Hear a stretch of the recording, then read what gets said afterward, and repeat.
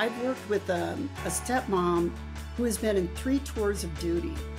She says being a stepmom is harder than that. I've worked with women with cancer. This is harder than that. Welcome to the Most Days Show.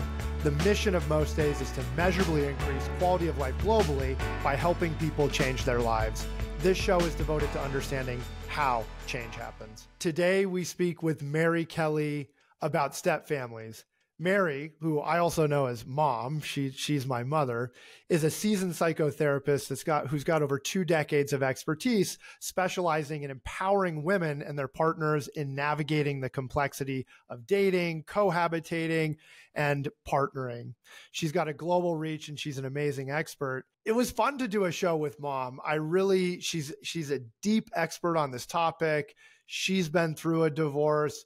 I am divorced. And so it was a personal conversation, but I think it sheds a light on something that we all interact with, which is step families or blended families. That's a term she doesn't like, as you'll see. But I think Mom's awesome and she's a great guest. I hope you enjoy. Mary Kelly, welcome to the show. Thank you. Thanks so much for having me. I appreciate it. I don't normally call you Mary Kelly. You are my mother. But you are also an expert on step families and blended families. You run the connection sessions on Most Days. And so I'm excited to dive into everything step family and blended family today. Can you share a little bit about your background and how you came to focus on this? Yeah. Again, thanks so much for having me because there's a lot of misconceptions about step families and how they operate, and you don't see a lot of it depicted. For example, like in Hollywood right now, there are more people living alone, families living outside of marriage and then remarriage than there are nuclear families. But you don't really see that in Hollywood, which is ironic because most of those people are on at least their second marriage or so. And so there is this notion that the nuclear family is the main family, and that's just not true. 1 out of 4 people are involved in some kind of step family system. So I'm a marriage and family therapist operating out of Boulder, Colorado, but I have been specializing in working with stepmoms and women who are dating, living with, or partnered with one who has children, whether they have their own or not. And I work with their husbands or partners. So I work with divorced men who are repartnered. And then sometimes I work with stepkids or the whole family. So I've been doing this for over 20 years and I've been writing about it for a long time. So I contribute monthly to an online magazine called Stepmom Magazine. I've been doing that for about 14 years monthly. And then I'm a contributor on Huffington Post. And just to give you a brief idea of just the need, I started a meetup group in Boulder for women in the Boulder, Denver area who were looking for support about 14 years ago. And currently, I have over 850 members. This is significant in a non-formally significant way of the type of support that stepmoms face, because if I were to go up to 10 people on the street and say, first word you think of when I say stepmom, they're likely to say evil, wicked. And so there's a lot of stereotypes attached to stepmothers, much more so than stepfathers. So they just need a lot of support. It's many of them don't have children of their own, so they're joining a ready-made family. And so I started realizing over 20 years ago, there's not really a great support system for them. And so I started specializing in it. So I get to work with people really all over the globe because these problems and challenges that come up are pretty universal. And how much of the work I don't know that I've ever asked you this, but how much of your focus on this was informed from your own experience? And so, Mom and Dad, in the context of me, are divorced. You divorced Dad, I was 14 or 15.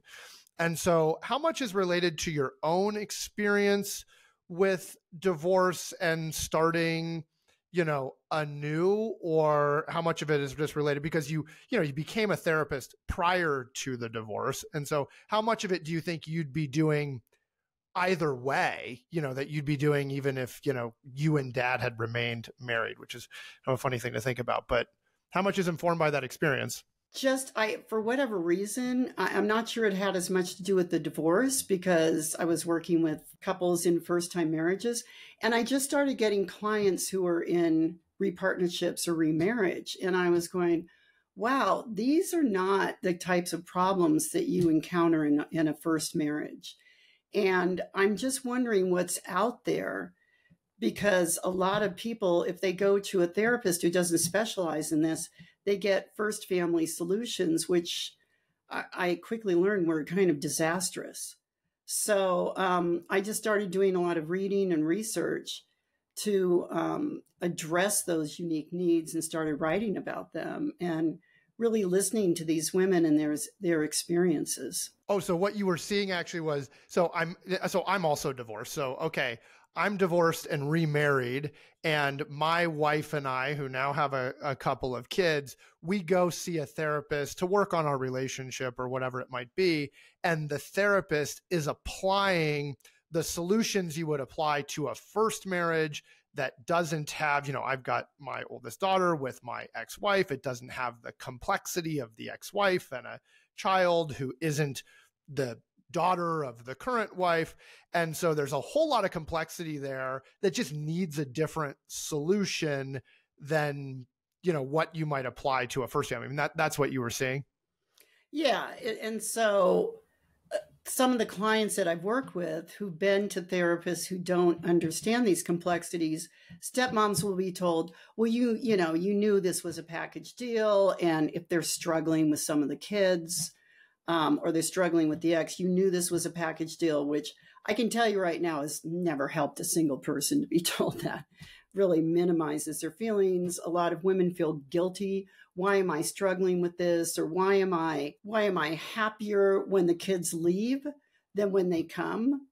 Which is actually a very normal feeling. But they work with therapists who say, well, you should love these kids, and you should this, and you should that. And then a lot of the divorced men come in with these kind of fantasies. It's interesting to me because I find men to be pretty solution oriented. But in this case, they put a lot of expectations on their new partner and kind of want them to be like a combination of Mother Teresa and Mary Poppins. And she comes and sprinkles her fairy dust to clean up the mess that she had nothing to do with making, or to use their new partner as a buffer with the ex-wife. So there's a lot of pressure and expectations put on women that they didn't really know till they start experiencing it. There's a 62 to 74% divorce rate in remarriages with kids. And I think some of that is because of these unrealistic expectations that are put on the women that join these families. And it takes an average of 4 to 6 years, typically, for people to feel even somewhat comfortable with each other, because you're creating a family that has at least one member that's not biologically related, and that makes a big difference. Yeah. So in the context of stepmoms, you have, okay, dad is divorced from first wife. Dad and first wife had one or more children. That relationship ends. Dad starts new relationship with somebody who becomes stepmom. And the unrealistic, I mean, I know this complexity firsthand, although I feel pretty grateful for my experience, but I think I can speak to some of the areas where there's complexity, and maybe we talk through them. So one is dads have a lot of guilt, I think, that complicates things as one of many things. I know for myself, when a marriage doesn't work, first, the reality is that in my case, I'm seeing my daughter half of the time. And so there's a lot of grief associated with that. That's the thing I hadn't realized prior to being divorced, is how much you lose, Mm-hmm. So we got divorced when my daughter was about 2. And so I've lost 8 years of her childhood. So I take, 18 minus 2 divided by 2. And there's a lot of grief associated with that. And I think with the grief, and maybe it's hard to pull apart, is the guilt. hey, I'm screwing her up, this is, like we've made a mistake here, whatever, and you feel really guilty. So maybe we start there. What role does the guilt or the Mm. grief of dad in this situation play in making everything more complicated? Well, first, I want to say you are so far ahead of 99% of the men that I work with. Because when I first meet with men, I want to talk to them about two things: their guilt and their shame. And I want to introduce grief, because grief is not a thing that our culture is really good at helping people recognize and express. And it's a big loss. And you're right, when people are going through divorce, they're unhappy with their partner. And so they're not thinking about, oh, shoot, this means I'm losing 50% of my time with my kids. And men don't get together for a beer and say, how's your grief going? How's your guilt and shame going? And I think the guilt and shame is quite primal, because I think, and I'm a big fan of evolutionary psychology, I think that a lot of men are hardwired. They want to protect and provide for their families.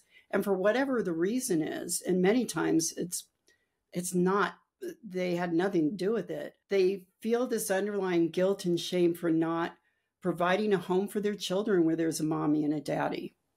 And because so many of them aren't even aware of it, it's one of the first things I bring up when I meet them. I'll just say, hey, I don't know if you're like a lot of the men I work with, but they have this underlying feeling of guilt and shame. And without exception, unless they've worked through it or they've recognized it, they'll say, well, yes, I have horrible guilt and shame. And then how that correlates is to the fact that divorced men are more prone to being permissive parents. And I think it stems from the guilt and shame. And that's a process of either forgiving themselves or accepting. Some men were married to women that were just had huge mental health issues. Very difficult is just to say, hey, you weren't psychic when you married this person. And so that's where the grief comes in, to just grieve that for these fathers, that they weren't able to provide that for their children. And then you can give tools to your kids, because often people don't talk to the kids like, hey, this is a grief. You lost having mom and dad in the house. And then kids usually get a certain amount of time with their divorced parents, and then a new partner comes in. This is another loss for the kids, right? So it's just being very aware of it so you can work with your own grief and your own shame. The shame is really unproductive because it usually leads to permissive parenting. And the other reason is, like you said, you have 50% of your time with your kids. A lot of men don't want to spend it being disciplinarians. And so it's also helping men see you don't want the permissiveness, or you don't want the guilt and the shame to be the thing that instructs you on how to parent. You don't want those mixed up. You want to separate those, because you want to be parenting your kids rather than being really permissive. And it's another thing that causes problems, because women come into the relationship and they're in their house and they're like, this is like Animal House. Like, what is going on here? And what are the rules? What are the consequences? And there aren't any. So that causes a lot of problems with the couple. So I work on that as well a lot too. And then they have, I think because of this guilt and shame, they look at their new partner often thinking, well, she's even better than their mom. And so they put all this pressure on them. And for kids, the more dysfunction there is with a mother, the higher the loyalty bind will be. And children have an automatic loyalty bind to their parents anyway. And so part of the work for men too is to let go of a lot of the expectations and pressures that they're putting on their new partner, especially since the kid's not accepting it anyway. 80% of young adult stepkids would say that they don't feel close to their stepmother. This does not mean they dislike them. They're not their person. And this is where the biological and the primal forces really come into play. So I'm honestly not even a fan of the term stepmom, because it automatically gives a kid something to resist because of their loyalty to their own mother, and also because they're not their mother. If you look at the definition in Webster's dictionary, a stepmother is defined as a woman who marries a man with children or marries someone with children. That's all. It doesn't imply being a mother. So a lot of women struggle with, what is my role? What am I supposed to do? And, they're knocking themselves out, almost kind of reverting to these 1950s stereotypes of women. And then they hit a wall eventually because it's often not welcomed by the kids. So if you separate each thing out and you can help people understand and see this, then you're not going to experience that high divorce rate. Just a really quick break to invite you to Most Days. Most Days is an app that uses behavioral psychology to help people change their lives. It's available on the App Store and very soon on Android. Hope you'll join us. Just on the guilt and shame, I mean, yeah, I feel grief more. And the thing that's been surprising to me is that the grief doesn't go away. You don't get used to it. I had expected, I'm now 5 years out, and I had thought, oh, there's an adjustment period and then you're going to get used to this. But half the nights, my daughter's bed is empty. And that, that person who fills up the house with so much life, she's not there. She's somewhere else. And so that sadness and that grief and the realization of what you're missing, it doesn't go away. You're constantly reminded of it. And I think there's the second layer, which is feeling the grief for my ex-wife, knowing that she is also experiencing that half the time, and really feeling for her. And in some way, that's a shared experience. It's, it's not a good experience, but we both have to go through that. And then the second piece, I think, from my own experience that I'd like to touch on, and I think we're getting there, is a little bit of the role of, maybe we start with the ex-wife. I feel very grateful, and more grateful than ever, having now been in this experience, that my daughter has a great mom, and I think very highly of my ex-wife. So she wouldn't want me talking about her too much here, but I feel really lucky in who she is and the co-parenting relationship that we have. And it makes me even more cognizant of how much more complicated an already complicated situation would be if we didn't have a good co-parenting relationship, or if she was just a more complicated personality than she is.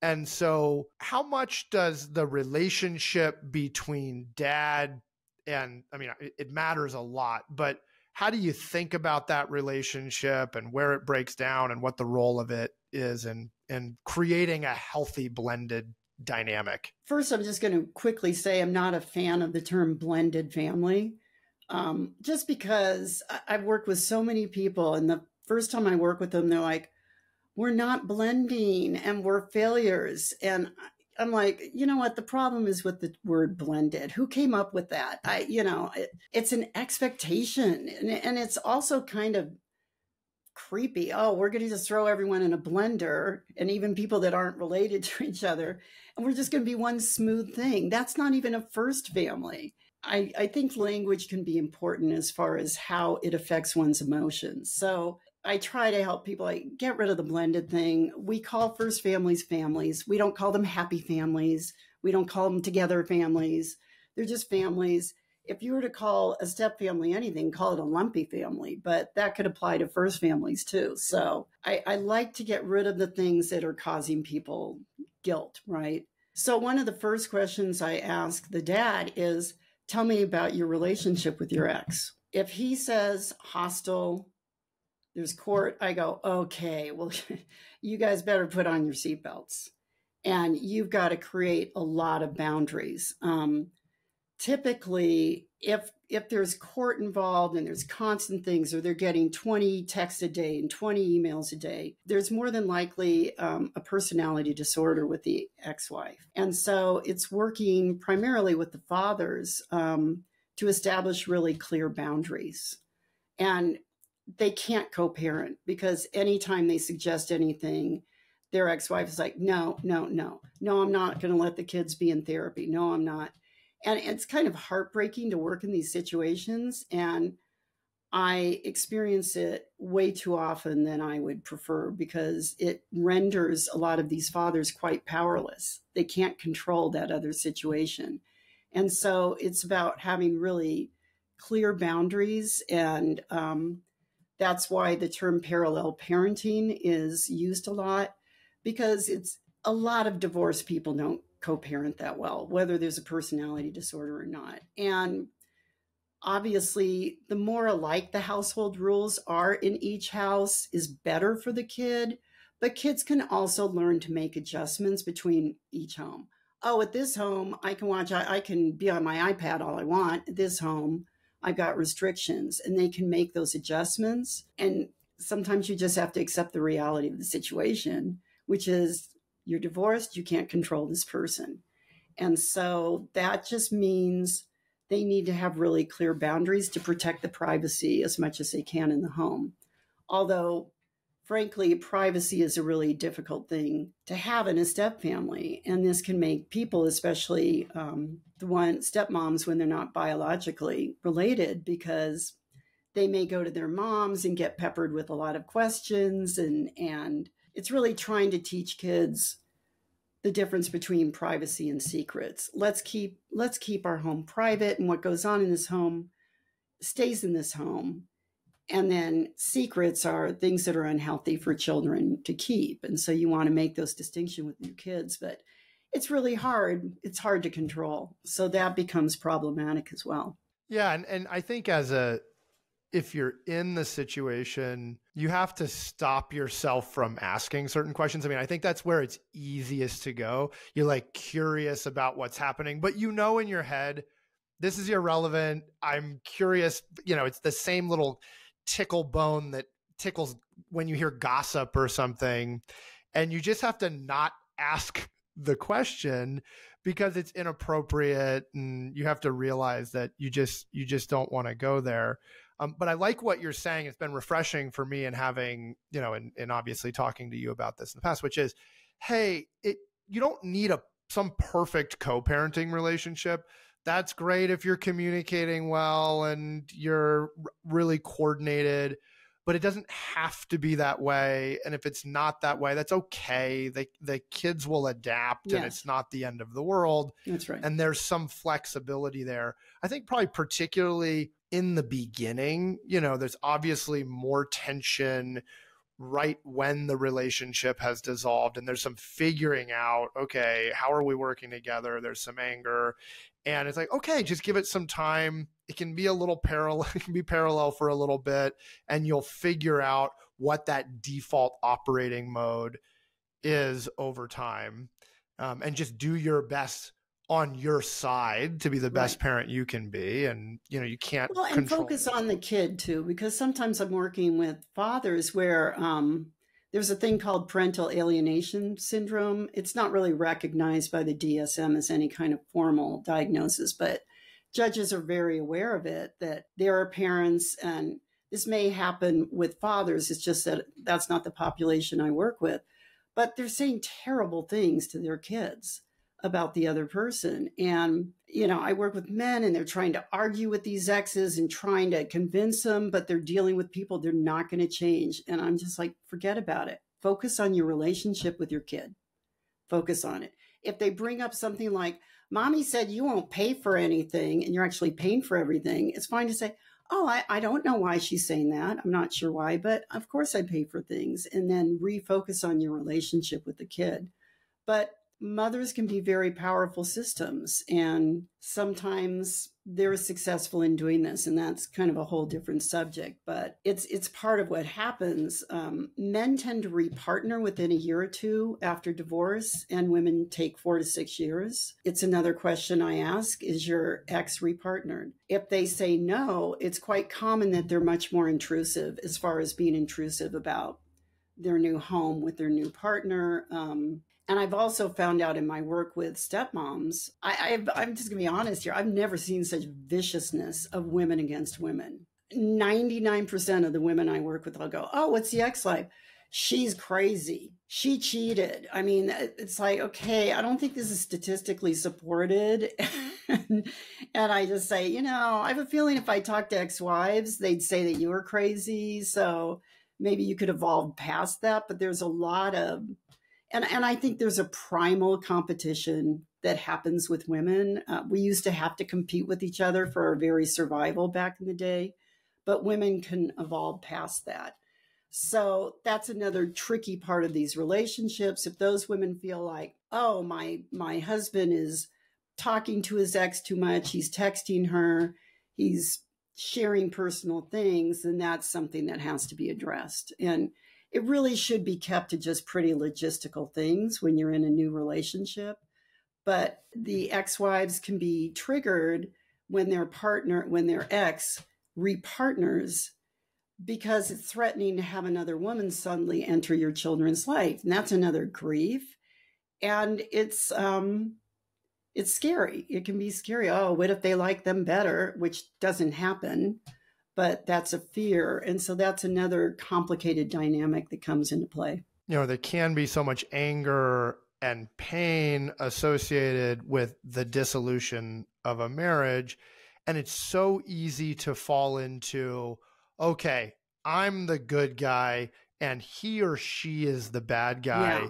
And you filter everything through that lens. So some innocuous thing that ex-husband or ex-wife does gets filtered through this bias of the worst possible interpretation of it, which makes it much worse. And so it's very easy to do this good guy, bad guy narrative, but at least what's been helpful for me, and I think this is true just generally in terms of disagreements that you have even outside, which is both people are good people who are doing their best. It's the combination of the two things that is the thing that's not working. Let's vilify the combo. We're both a part of it. Let's try not to vilify the other person. So it's much easier said than done. The good guy, bad guy narrative is easy to fall into. But it often is like, you're both good guys, you're both bad guys. It's a really complicated situation, and everybody's, I think in most cases, doing their best. I mean, I'm sure you see the opposite, but it's helpful for me to remind myself. I see that plenty of times. I do think it takes a certain amount of emotional intelligence to be able to see what you're saying, or a certain level of time to get to that, or some of these women just saying, I need to see every text, I need to see every email, which is a really terrible idea, because as women, we're kind of hardwired to ruminate, and it goes down a rabbit hole. And most men really would prefer not to do that, but they're trying to be open with their wife. So I kind of come in and go, don't do that. I mean, it's hard. You can get something in your head. You don't want to go there. And to just let the guy, it has to be an appropriate amount of exchanges, I mean. So you just have to, again, it's a boundary thing. But what happens is a lot of couples also spend a lot of time talking about the ex. And so it's something I ask people like, hey, how often are you talking about the ex? And I had one couple, they were like, 15 hours a week. Now, this is a highly conflictual situation of multiple court hearings, and everybody had money so they could be in court forever. And I was like, well, you should just have her move in with you. And, I'm pretty sure that when you guys fell in love, your common thing that you were talking about wasn't the ex. You have attorneys. Let the attorneys do it. But there's some kind of like this morbid attraction of sitting there and complaining about the ex. Kind of like when you see a car accident on the side of the road and you're like, I'm not going to look. And then you're looking. It's like, oh, Why did I look? Now that's on my head. I really work with people. They'll have terrible ringtones for the ex, like barking dogs or a witch sound. And it's like, stop. You really have to discipline yourself to limit your time talking about the ex, because it's not sexy. It's not fun. And it's not the thing that drew you together. Yeah. And there's a whole bunch of talking about the ex that is just required. So when you have kids, it's a lot of logistics. Okay, what are we doing for summer camp? Who's picking up? Who's dropping? When does the doctor appointment happen? All of that is in first families. There's a lot of logistics, and then you're adding this layer where you're coordinating. Okay, whose day is it? And somebody's traveling, so we're switching days, and who can handle the doctor appointment or the day off of school. There's just a lot of logistics. And I know, in my own situation, I just think this is probably a general experience. There is a lot of coordinating. Like, so I've got my wife and we're coordinating. We've got our own calendar. And then I'm coordinating with my ex-wife on the activities of the daughter. And I'm updating, my ex-wife on the activities of the, my older daughter with my first wife. And there's just a lot that you can't escape. And so you want to limit it that. Like, there's just a lot of talking about what day of the week, what time, who's doing what. And there's just a lot of logistics. And so it does feels good to limit that as much as possible. You don't need to talk about it more than you're already going to need to, just to make everything flow. Right. Because I think it just brings up these primal kind of triggers. It's hard to talk about. What communication do you both need to have together? What can you just deal with your ex that doesn't interfere with your time with your wife, and to just be sensitive to that? And then be careful, because it's easy to slip into kind of complaining or doing the vilifying. And it's not energy that you want to spend. What do you think about the role that stepmoms should play? So you've commented on, you don't like the word stepmom or stepmother because it implies that person is a mom or a mother, and they're not. My only pushback on that would be, it's just the term that gets used around the kids. It's the term. And so it's not a perfect term, but it's the one that's being used, and you're swimming against the current if you're trying to change it. And so, but how should stepmoms think about their role in the lives of dad's kid, their partner's kids? Yeah. Well, first, I want to say I have worked with some men whose kids were very, really resistant to the new wife. And I said, I want you to try something. I want you to go tell them, look, you didn't have any choice about your parents getting divorced. You didn't have any choice about who I chose or who you consider family. You don't have to like her, love her, or even accept her as part of the family. But in this home, we're going to be kind. We're going to act in kind and loving ways. And here's what we do know. You can tell people, this is my dad's wife. Everybody knows what dad's wife means. What we don't understand is stepmom automatically has a negative reaction that's very prevalent. Oh, they must be evil. They must be this or that. Stepdad takes Johnny to the soccer game. Look at that guy. He's such a great guy. He's taking Johnny to the soccer game. Susie takes Johnny to the soccer game. It's either, who does she think she is? Or she's being intrusive. If I'm sitting with a group of mothers and we're going, oh, summer break starting. We are not looking forward to the kids coming home. They're going to wreck the house. Everyone's agreeing with each other. Stepmom says, oh, I know, I feel the same way. It's going to stop the conversation. So it's really important to acknowledge for women who partner with men with kids, especially those that don't have their own, it's an incredibly lonely experience. And then added on to this, going back to your question, what is the role that stepmoms should have? I'm not a fan of the word should, so that's not a word that I would ever use. I get asked this a lot by the women that I work with. And my response is, your role is to be yourself. Be organically yourself. You're not their mother. Cause no harm. Cause no harm to these kids.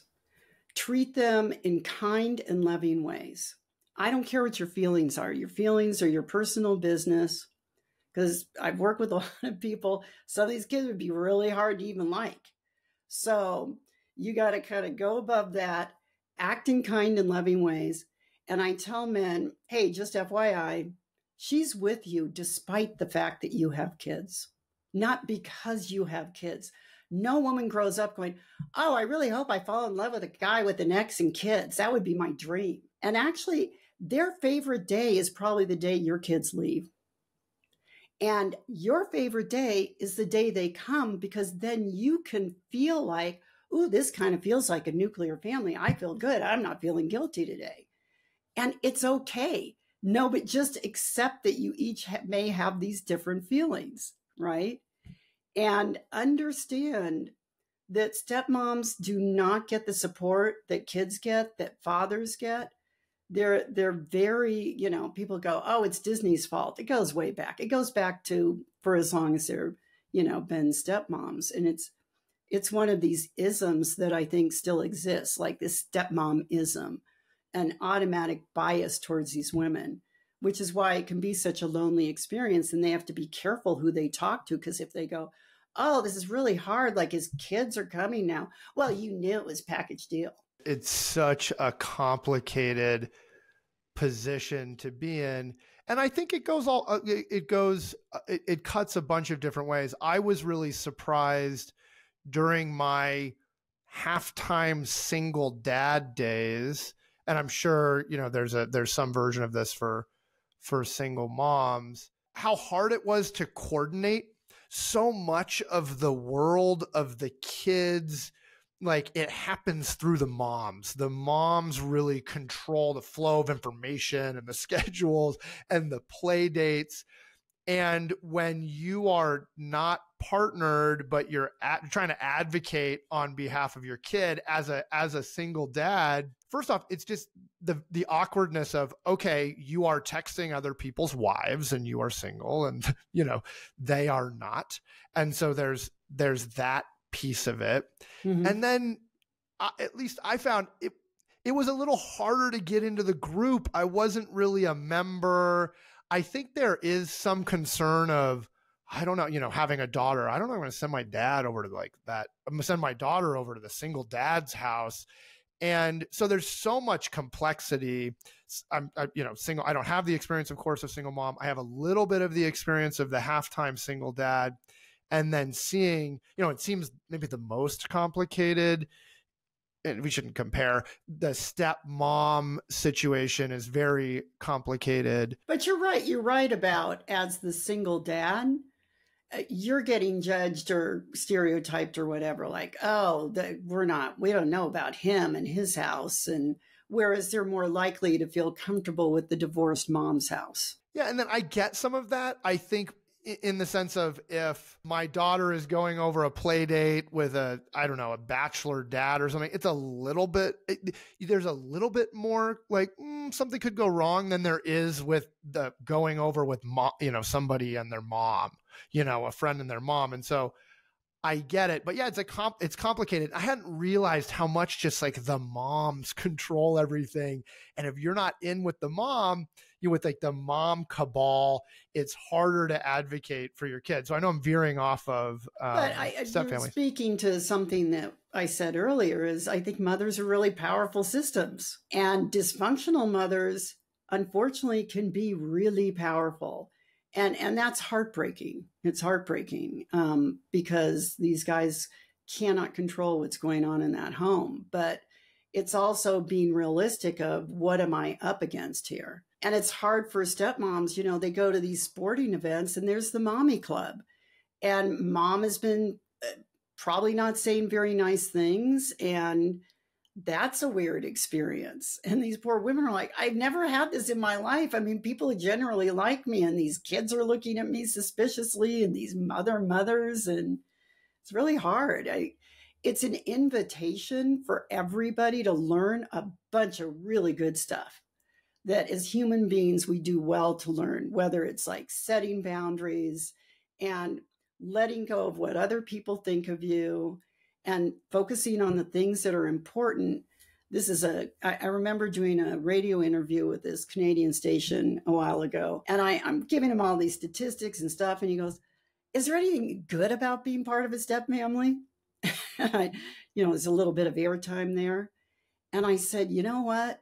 We don't learn as human beings unless it's difficult, that there's a difficult lesson or there's a painful experience. That's the invitation, because behind anything difficult or underneath it is a lesson that's so valuable that we can be thankful for the difficulty.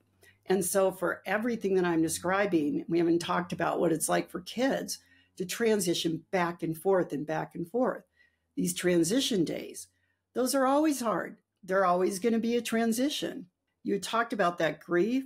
Grief is not linear, and that's what you've experienced. Grief is something that we learn to walk with and allow ourselves to feel, but not get stuck in. So I just wanted to make sure that I said that.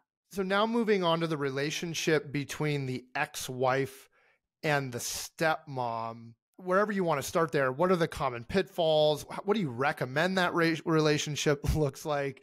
How do you think about a healthy dynamic there? I don't think there's any big reason, unless it's some kind of natural thing, that there is any kind of relationship between an ex-wife and a new wife, other than if you see them at something, that you're cordial to each other. So it's as simple as that. It's, hey, there's not a relationship, and you're cordial when you see each other. And I'm just going to be really blunt. It's hard to have a friendship with someone else and you know that you both slept with the same guy. It's kind of like, come on. I mean, that is part of it in there. And so it's always going to feel a little bit weird. It's going to feel a little bit Twilight Zone-ish. So the last thing with all the complications, definitely, and not only that, you got to be kind of friends with the ex. It's like, no, you don't.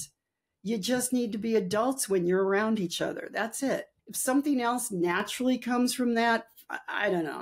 I caution people. You've got enough to worry about in this new relationship and keeping that healthy. A lot of times women get over involved and they're part of these group texts, or they're texting with the ex. I just see it backfire so many times. It doesn't seem to last. And I think it's because it's kind of a big ask, and it's an unnecessary ask. So little to no relationship. It's cordial. There's some small amount of coordinating that has to happen that's just simply required for whatever's happening. Okay, fine. But no expectation that there is any kind of real relationship. Well, if there's some natural way that happens, in an ideal world, there would be, let's say mom's repartnered, there'd be 4 adults, like true adults. They might say, hey, let's do the birthday parties together. Let's get together occasionally. Let's do something after this. If people can do that, it's just really, really rare. And so if that type of thing happens, it happens just from a very organic place, not a should place. Oh, we have to do this. And I would say that's more on the rare side, but if it happens, awesome. I think I was telling you and Christiana about this couple that got divorced, and they had 2 little kids, and then everybody repartnered. They live in this, I don't know what I feel about this, but they've lived successfully for like 8 years in this big old house, which is so awesome because they get to see their kids every day and it works. But that is so rare. And it's nothing that I would ever say, you should aspire to do this. So, I wouldn't rule anything out. Obviously, if it happens very organically, which can happen, it's just rare. So don't put pressure where it doesn't need to be. And then there's this high divorce rate for second marriages where there are kids from the first marriage. I mean, it seems like probably the divorce rate is high no matter what, but it's particularly high in second marriages where there are kids Well, and the higher end is when both people bring kids in. If you've been married, if you're in a second marriage for like 5 years, it's really like dog years. Yeah, you get to add on a lot more years because when people repartner, especially a woman that's never been married and it's her first marriage, she loses the whole couple of years before there's kids, couple of anything, right? She just mac in that. So they have to work. They're like, this is the hardest thing. I've worked with a stepmom who has been in 3 tours of duty. She says being a stepmom is harder than that. I've worked with women with cancer. This is harder than that. I just saw on a Instagram thing today, they were saying, is it getting any easier? And women are like, no, 12 years in, not easier. No, no, no. Wouldn't recommend it to anybody. But they're not leaving. So it's hard, but if you can accept the difficulty, it gets less hard. And what percentage of the, I mean, we don't have to put an exact number on it, but how impactful, I guess the question I want to ask that we're not going to have the data on is what percentage of divorces are due to all of the complexity of the blended family? I know we don't like that term, but of the complexity of all of the second marriage and the kids from the first marriage. And what percentage of them do you think are just normal? They would have ended even if you didn't have the complexity of the second marriage. I think for the divorces that happen because of the step family, it's because of a lot of unrealistic expectations that they thought it was going to be so much easier. They're like, our love will conquer all, and they're not being realistic about it. And then it becomes difficult and they become really disillusioned. Or if a husband is really insisting on these unrealistic expectations of their wives, or they're always putting their kids first, so that when they have their kids, I work with a lot of women that feel like they've been put on a back burner, that there's no attention to the relationship at all while they're there. That's not sustainable. Men do often feel quite powerless, or they feel caught in the middle. I'm trying to please my kids. I'm trying to please my new wife. Nobody's happy. I'm not doing anything right. And I just go, you're just in a tough position because you kind of are in the middle. You do have a responsibility as a parent for your children, and you have an equal responsibility to your wife in your marriage. So yeah, you've got a lot going on there. You're going to have to learn how to negotiate that. Sometimes kids are going to have to be more of a priority, or the marriage is, but that gets really difficult. And if they're not able to do that, and especially for women are like, what am I doing here? I can't integrate into this family. It's too hard. So I think what we've been talking about, if there's guilt, if there's really poor boundaries with the ex, if there's unreal expectations, if not, you still need to nurture the marriage and the relationship. Any marriage counselor is going to tell people you got to have date night. Now, I think in fairness to men, the week they have their kids, try to spend some time during the day where you can connect to one another. It's really hard to do a date night when you've already lost 50%, but make sure you're doing it that other time. And then every once in a while, there are couples that I've worked with where they end up getting divorced because of infidelity or the other types of reasons, that maybe it's financial things that a lot of couples encounter. And also to say too, don't blame everything on the step family. Because like a kid will be acting out. They're like, it's because of this, it's because of the divorce, it's because of this family and this. It's like, how about it's that you got a 14-year-old with hormones? Let's not blame everything on divorce and the step family. Yeah, that is so hard not to do. I think the guilt, the shame, when something isn't going well with the kid, it's just so easy to go to that place of, we're screwing her up. If we weren't divorced, then things would have been better. And it's impossible to know what the counterfactual is. It's impossible to know, hey, would this have existed had we stayed married? And so you just get in this endless loop and you can't change it. But I think it's a continual work to not go to that place of guilt and shame, because it's typically not productive. It's not helpful. So it's more like, maybe this is because of the divorce. Oh, well, maybe a kid's mother dies when they're 10 and they have some problems. Yeah. Okay. So it's not focusing on the problems as much as it's focusing on the solutions. And the guilt can prevent you. You can kind of hit a wall, it coulda, woulda, shoulda, instead of, okay, yeah, maybe this is hard. Maybe I need to help my kid with a little more grief, and have a lot of openness about that and ask them how they're feeling about this. Often people don't do that. They just expect kids are resilient. They can go along with this. I would just encourage you and any man that I'm working with, don't accept the guilt and shame, because it's not your friend. It's not your ally. Well, and so much of this is grass is greener, when I think the reality is it just makes everything more complicated. So in a first marriage, finding time for date night is hard. There's a bunch of logistics. You've got to make sure that you're communicating and you're staying on the same page, and you're finding time for the kids and you're finding time for the relationship. In a second marriage, it's just more complicated. You're maintaining a relationship with the ex. You want to make sure you've got a healthy relationship with your current wife. You have less time with the kids, and so that complicates date night. The logistics are more complicated, and it's very easy to look at, if we weren't in this situation, it'd be great. And it's, both are hard. Raising kids is hard. Having a healthy marriage is hard. It's just harder. It is. When it's second marriage. But the underlying issues, maybe with the exception of the stepmom, I mean, there are some issues that are unique to second marriages that don't exist in first marriages. But it's very easy to do that grass is greener thing. And I think, to your point, it's not productive. What's the solution? How do we look forward? Let's not idealize the other path. Well, as humans, we always idealize the choice we didn't make.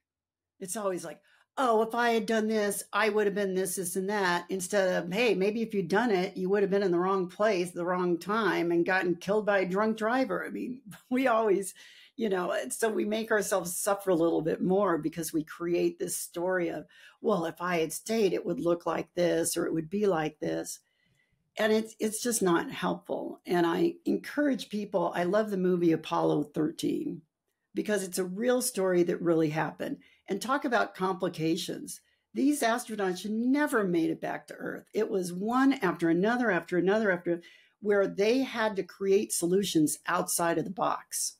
And I think that's where the solutions, when I'm working with couples or stepmoms, let's think outside of the box, not the nuclear family box. And I loved it because the Ed Harris character, he was always like, work the problem. These guys are going, oh my God, we've never encountered this before. We don't have this stuff.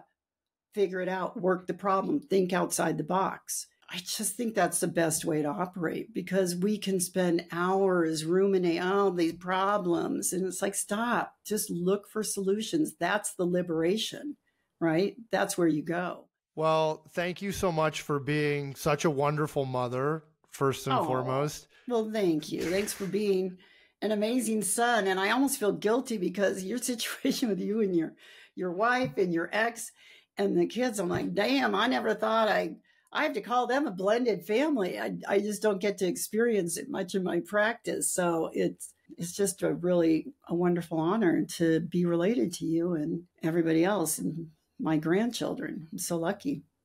But of the siblings, it's best to be related to me, Well, it is. And, you are my favorite. So, really, you are a wonderful mother, and I appreciate you so much. I appreciate everything you do for most days. And then, thank you for your work more broadly. Having been through this, it's now so much clearer to me how important your viewpoint on this is. There's a bunch of different ways to cut this up. There are a bunch of different ways to do it right. You don't need to put too much pressure on it. Let's stop vilifying stepmoms. So thank you so much for your message. Thank you. And thank you so much for having me on. The Most Days Show is recorded in Boulder, Colorado, produced by Patrick Adino, music by Patrick Lee, and hosted by yours truly, Brent Franson, founder and CEO of Most Days.